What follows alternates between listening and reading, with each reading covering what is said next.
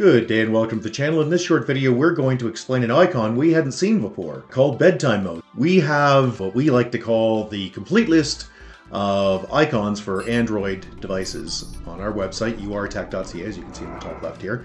There's a lot of icons here, so if you're trying to figure out what an icon is, well, probably here.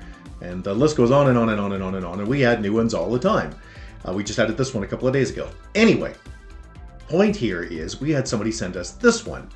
And sure looks like a bed with a moon. And we didn't know what that was, so we researched it and couldn't figure it out. And then a reader got back to us and said, it's bedtime mode. And I've heard of bedtime mode. We can imagine what it is, but haven't seen it. So what we did is we fired up one of our phones, and we're going to set up the new mode together because it's no longer called bedtime mode. It is called sleep mode. So how do you get to it? Well, what you do is swipe down from the top, click the cog, and in the new Android, in this case Android 13, with Samsung's OneUI, you can see it's actually in a new section called Modes and Routines. Now, we knew this was here, and we've used a number of these before, but I hadn't seen this one, Sleep. So let's go through this together and set it up. Create the right environment for you to sleep and wake up on time. Sleep mode can be turned on automatically based on your sleep schedule.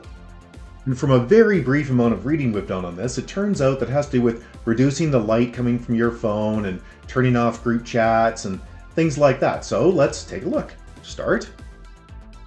Now, this is probably a regular schedule for a lot of people. I don't sleep very well, so my sleep schedule is between 1 and 2 a.m. I go to bed, and I don't get up until about 8:30, and I sleep just horribly in between. Let's scroll down a bit here. So here we have the settings, so that's pretty much all days for me. Wake up alarm, sure. Alarm sound, Bixby alarm. That's kind of cool, you can set it to Spotify. So you can see I like science and things, but I most definitely don't want that. Let's go to some 80s rock music. Oh, and that's what I need to wake up to right there, REM. Okay, that's enough. Yeah, so that, I'm going to leave it as that just for the sake of this discussion. Let's go back.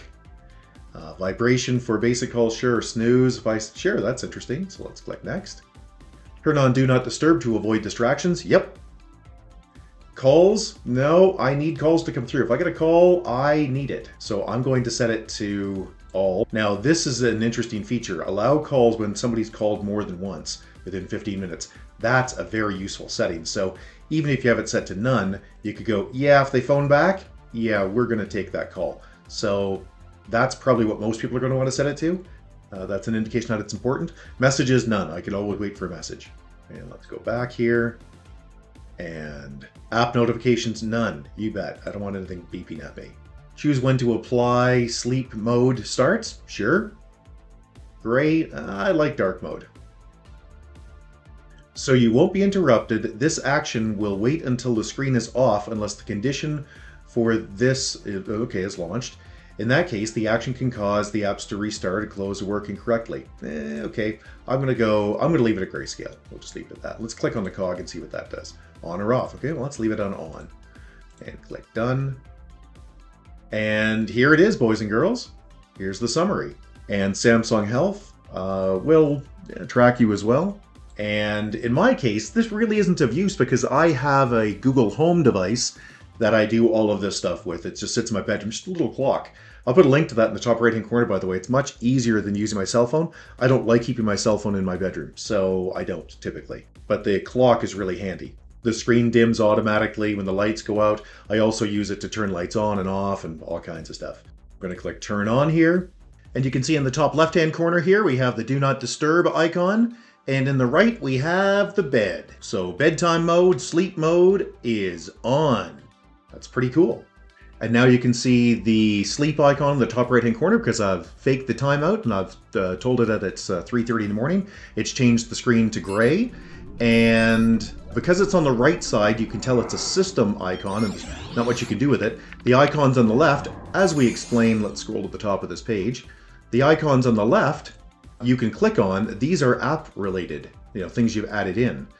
But the ones on the right are system icons. So that tells you something about that they're system related. Hey, if you found this video useful, please give us the big thumbs up. We'd really appreciate it.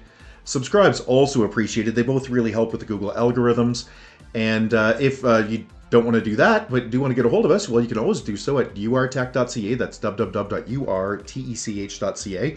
And you can see we cover all kinds of technical things, including a lot of Android things. Alternately, you could just leave a question down below in the comments section. If we don't get back to you, somebody else will. Hey, thanks for your time and have a great day. Bye-bye.